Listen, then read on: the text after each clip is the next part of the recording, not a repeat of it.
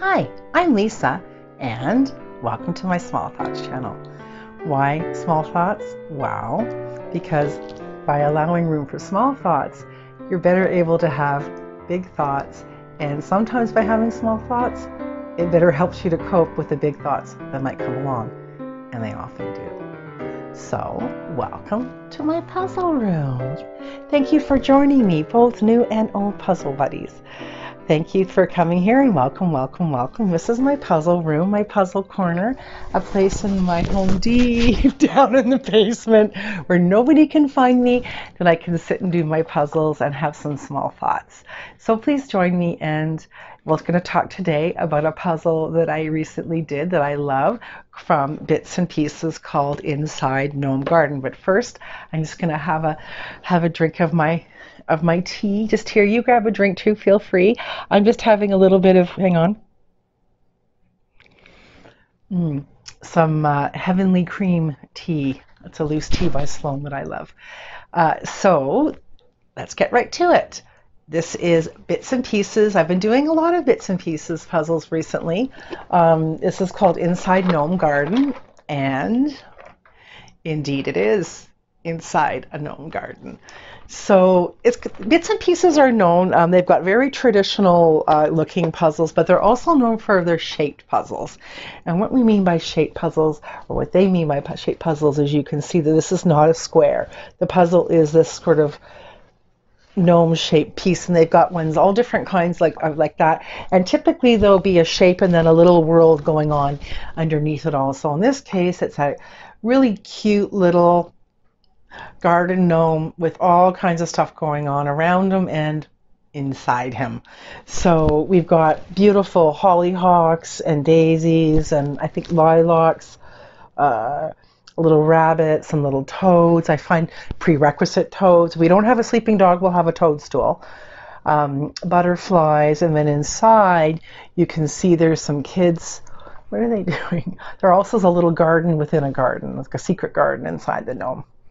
So the images is interesting, very springy and summery, and I found it quite fun to do once I start to get going. My overall thoughts about shaped puzzles is they're kind of a nice break from having the square. I think the difficulty was a bit more challenging, you'd think, because if you've got these irregular shapes that can throw you a little bit off, you do have a reference for the most part if they've got a border, like a white line or something around, which one does on some of it. But you know, nice little challenge. I wouldn't say it was easy. I would say it was medium difficulty. It's 750 pieces, so it's a nice size. This fit perfectly on a piece. I actually did this outside. This fit perfectly on an 18 by 24 piece of foam core that you can pick up for like $1 at any dollar store if you can. So I think this is a great puzzle for someone. I wouldn't do this as a beginner puzzle, but it's a great puzzle to do an RV, outside, when it's raining out, if you need a little bit of spring cheer. As far as the Bits and Pieces quality goes, they don't come with a poster, which is fine. The puzzle box is small enough that you can hold up the puzzle for reference.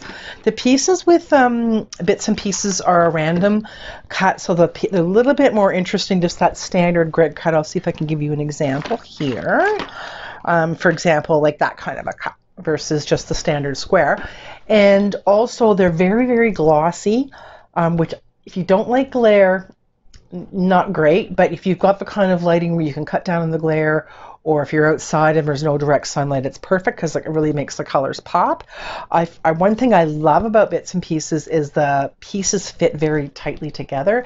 Very few false fits. This puzzle anyway, almost no puzzle dust that I can recall.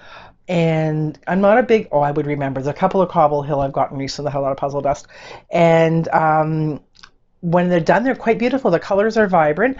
Some of the colors are on the digital side and not the hand-drawn or markers, but overall, a really cute, affordable, I think this was like $20 puzzle, a great gift if you've got someone that likes garden gnomes like me and someone who needs a little bit of cheer.